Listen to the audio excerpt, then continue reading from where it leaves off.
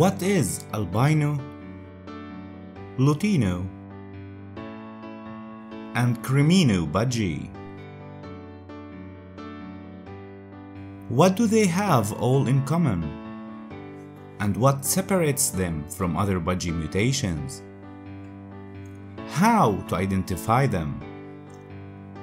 What is albino in genetical terms? Let's discuss them in further details to understand them more.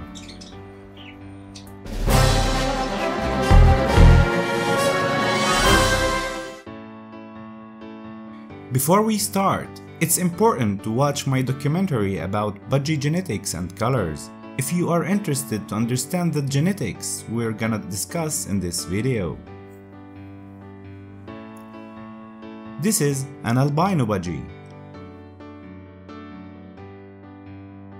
This is a Lutino. And finally, this is a Creamino. What do they all have in common? Well, they all have the INO gene. The INO gene is recessive and it prevents the production of melanin. That's why you cannot see any colors in this mutation other than white and yellow. If you remember from the documentary, we've talked about how melanin gives us all the dark colors we see in our budgies. But INO budgies have their melanin stopped from producing any colors, while the cytosine is still working and it keeps on producing the yellow color. That's how we get the Lutino, which is a full yellow bird. If the cytosine isn't working, we get the albino, since the melanin and the cytosine both aren't working, so the bird stays white.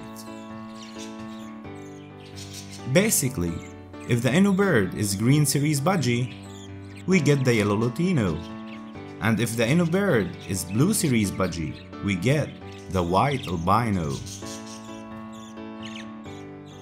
However, there is still one INO bird that has a mixture of both yellow and white, and we call it Creamino. This budgie is blue series budgies in origin, but because of another mutation like the yellow face or golden face, it becomes Creamino. We will discuss that mutation in another video. This is not our topic for this video. Now let's move on how to identify an INO budgie. First easy sign to look for that we have already discussed is that the INO budgie has only yellow and white. So if you see any other color, blue, green, black, gray, whatever, then this bird is most definitely not an albino.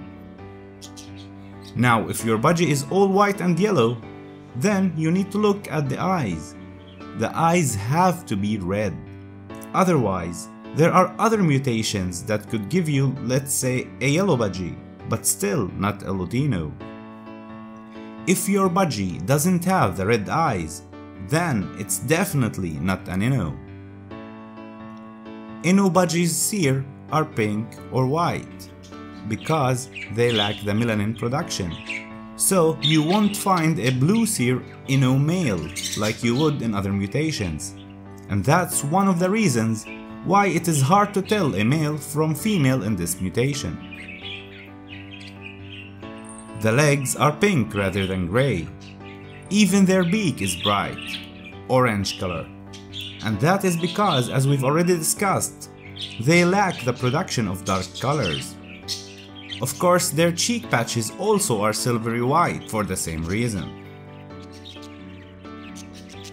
Just a side note, females in this mutation do get their ceres brown, and that's because the brown color of their ceres doesn't come from the melanin.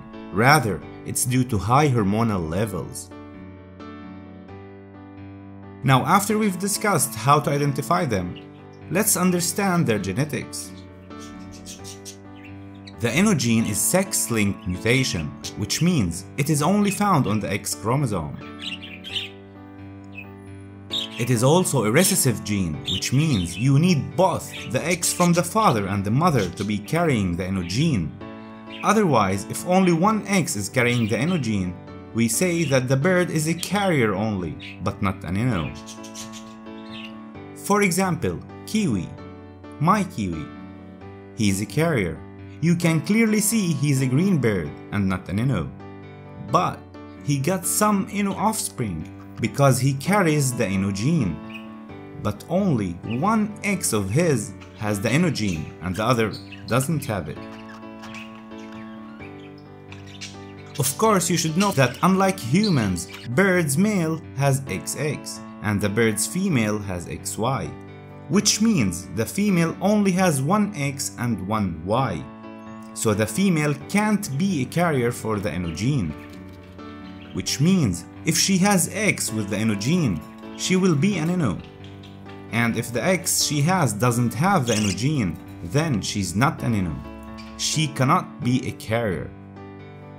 Let's go through some examples. If both parents are INOs, then their whole offspring will be an INO, as you can see in this Punnett square. If the female is INO and the male is an INO carrier, then half the offspring will be INOs and the other half either a carrier or not an INO at all.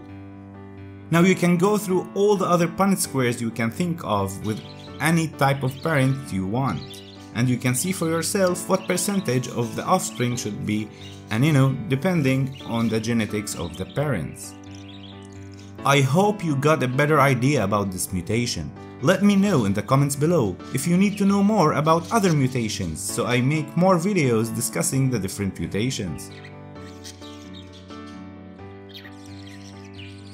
For more about budgies, make sure to subscribe to the channel if you are watching this video from YouTube and hit the bell icon to get notified when the next video is up. Or like the Facebook page if you are watching this video from Facebook.